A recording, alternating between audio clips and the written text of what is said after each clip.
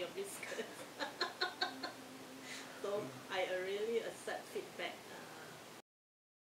My name is Rose Noraini binti Abu Ghani. I'm 58 years old. I'm doing freelance accounts. Been doing this for more than I think 20 years. Passion is tough with all the deadlines. Minimum can be 2,000 to 4,000. Manageable, but it won't be that that much that we can enjoy luxury life. So we need to supplement it with others. I've been doing some baking, biscuits, cakes for the festive seasons, like Raya or Chinese New Year. 2 months before the Raya itself, for sale. I have to bake earlier, 2 months prior to come up with some samples to be distributed, and then my friends or my relatives will help me to get orders from my prospective customers. It started when I was still working, then my colleagues and I went shopping, and she wanted to buy biscuits, and then she was complaining it's expensive and not so nice. Then she's the one that suggests, why don't I bake and sell it to her? So it started from there, then I started baking. That's I think 1996, I think. Of course, when I first started, it's only my my colleague, small base. But once I get used to it, or when I feel confident my product is saleable, then I start to expand in the sense that, so my main, I deal with a few customers, so they will get orders from me. So I don't have such big base. That I don't have camera, don't have email, don't have WhatsApp. You can get 2,000 to 3,000, I think more than 10 times. When I was younger, I did all lah.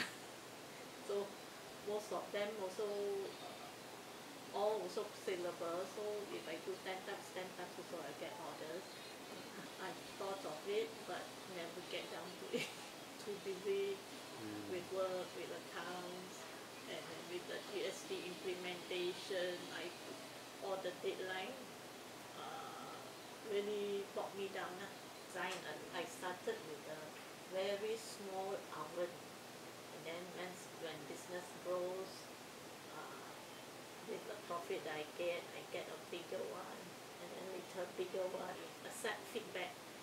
So feedback from my real existing customers when they taste reduced sugar curd, or even the size of the cookies, making it smaller, suitable more for children instead of adults.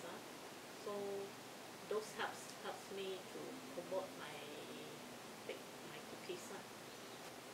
Listen to the customers because they are the one who's going to buy your biscuit.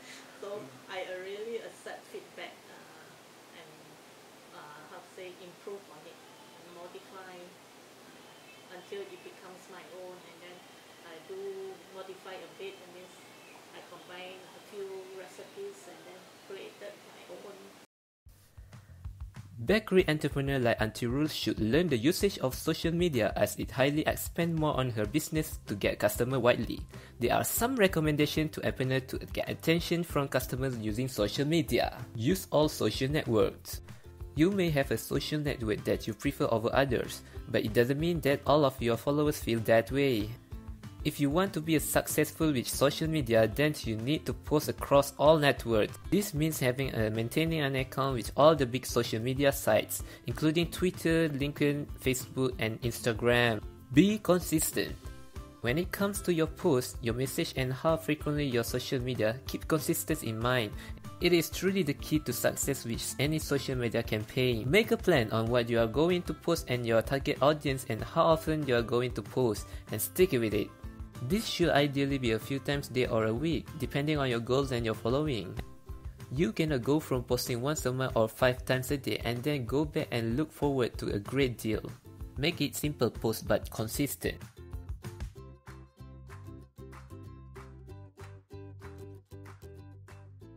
Use social media to amplify all your business and marketing effort. You are going to have a business and marketing plans outside of your social media campaigns. After all, a successful marketing plan is varied and robust. A solid social media plan only adds to your efforts and makes them more successful. It's an affordable yet greatly underutilized platform that you can help with virtually every aspect of your marketing plan and something that you need to start using now.